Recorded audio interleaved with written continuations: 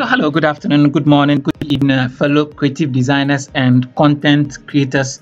Welcome once again to another wonderful, exciting tutorials on this channel. And in today's episode, we are going to look at one of the fastest or quick Photoshop quick tips and tricks. I am back on for some time now, and I think it's been a long time I did something on Photoshop quick tips and tricks. The last one was how to round a text around an object, something like this, and this is what we did. I don't remember after that we have done something on Photoshop quick tips and tricks. And for that matter, today we are going to look at how to do another exciting, as we are graphic designers, most times we do our work and then we save them in PDF, and then it is not mandatory to save, or at least most of the work we are supposed to save them. You can't save them one by one. So therefore, you must save them in bulk. And this tutorial has become necessary, and it's by popular request. I need to do this with you. So basically, as I said, we are going to look at how to save Photoshop, how to save our document in PDF. I have tutorials on how to save your designs in PDF, and then if you haven't checked it out, you can go and check it out. Let me see if I can get the preview for you. I have how to save or saving formatting, style of saving or saving something. Let me I'll check and then show it to you very soon.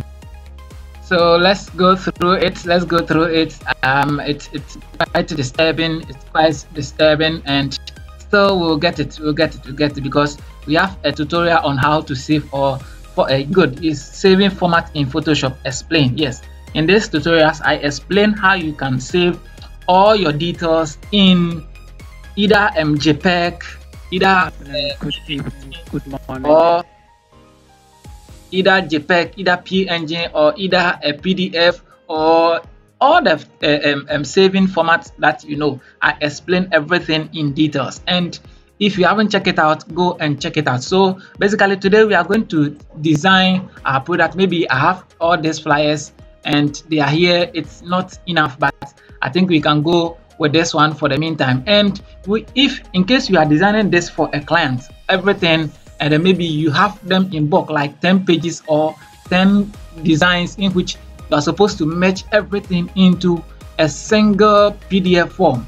you don't have time to be saving them one by one. So therefore, there's a quick way you can save all in one file or in one PDF format. And once everything is open like this is my first one, second one, third one, and so on and so forth. Even if it can be 10, 20, 15, 100, multiple times, never mind, Photoshop will help you save them within just a single click. So everything is set like this, and then I'll go to File and I'll go to Automate. Good. Once Automate is open, then you see PDF presentation. So you click on PDF presentation and everything open, or a dialog box open nicely like this. Let's drag it into the middle so that we can see it clearly. So once it's saved like this, you can even go here and then add files, and then it tells you the number of files you have opened in the Photoshop. So I have the first one, this second one, and third one. In this condition, you can rearrange them. Let me bring this one down, and then let me bring this one at the middle. You can rearrange them, or you can bring this one up, and then you can bring this one down. You can rearrange them and then do some adjustment over here. You can even do it in a presentation form. Those of you who are maybe have idea about how to do presentations and other things, but you don't want presentation, you want a multiple page document. So a multi-page document, that is what you want. You can even change the background from different size, and maybe you can pick gray, you can pick black, but let's take it as white like that. And then maybe you can add description to it, you can add a copyright to it, you can add title, you can add author, you can add even frame name and other things to it. And if that is okay for you, then you click on save. Once you are done with everything, font size is 12. You can even increase it or decrease it depending on how you want your information to be. So once I'm okay with this, I'll click on save like this, and then a dialog box will come, or where you want to save it to. So maybe I want to save it to my download, or let me go and pick a desktop, and then I will just pick it, and then I'll come and choose a name. I'll come and choose a name. Maybe I have a lot of details, or I have most of the information that I've saved them on PDF. So I'll just pick this one and then click on, maybe it's the same thing although, but maybe let's add something different to it. Let's make it 2 so that it differs, or it's different, it differentiates from the one I've done already. So and then I have PDF multi saving 2. Good. So that is the name I want to give it. Maybe you can also give it a different name. So once you are okay with it, and remember it's on what? Multi-page document PDF. Good. It tells you that what we are doing is exactly. Now you click on save, and then it's being saved. Now you see there's another options pop up like this, and then I'll show you how you can put a password on your designs.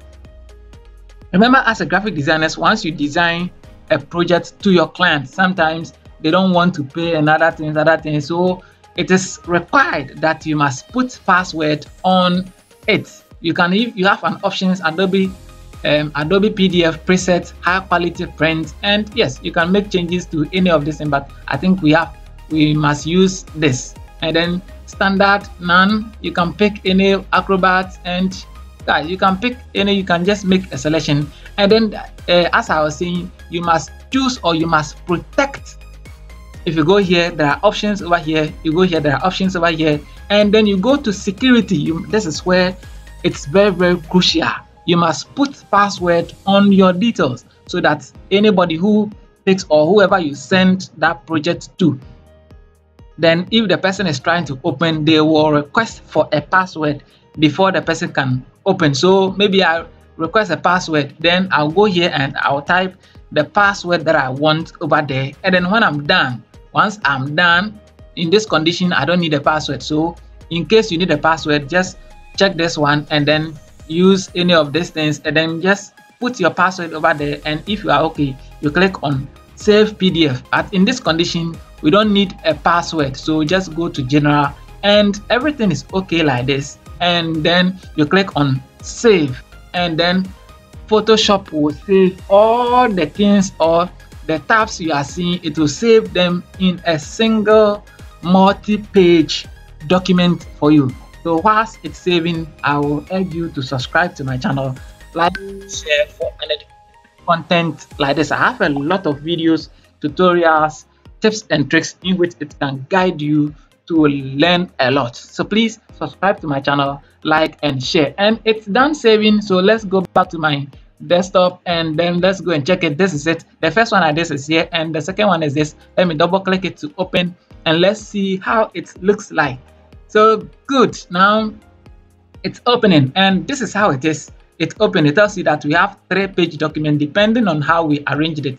So let me go through. So this is the first one, and then the second one is this, and then the last one is this. So assuming that we have 10 pages, it will show over here is 3 of 3, telling you that this is the third one, and then this is the second one, as you are seeing here, the third one. So please, this is a simple way to save all your details in one PDF form, in a multi PDF form. Let me repeat the process again. I said you go here and then go to file, you go to file, you go to automate, and then you go to PDF presentation, and then you just, if you want to rearrange them, you can rearrange everything over here, and once you are okay, you click on save, and then maybe you can put password on it, and you are done. So please subscribe to my channel, like and share. I'll see you in the next tutorials.